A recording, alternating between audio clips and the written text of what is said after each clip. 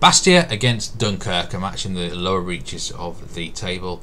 6 PM kickoff time in the UK this Tuesday evening in Ligue 2, and Bastia head into the game on the back of a hugely important 1-0 win on Saturday against their arch Corsican rivals Ajaccio.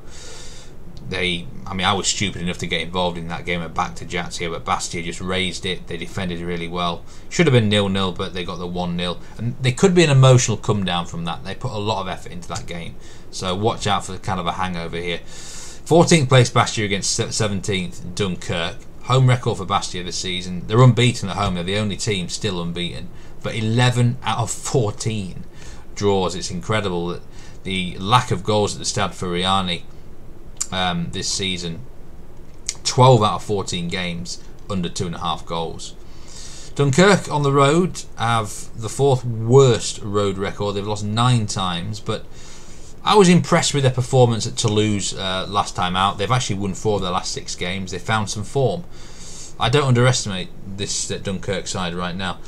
Team news is, let's start with Dunkerque. They've got a couple of suspensions. Demba Thiam at the back and Jeremy Huysman, as well as Emeric Dudois is injured. So a couple of defensive absentees there.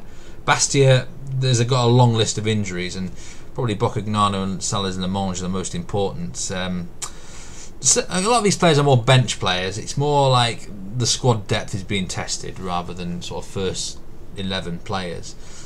I'm not going to bet on this game. I think it's going to be a low scorer. If I had to take anything, it would be under 2 goals.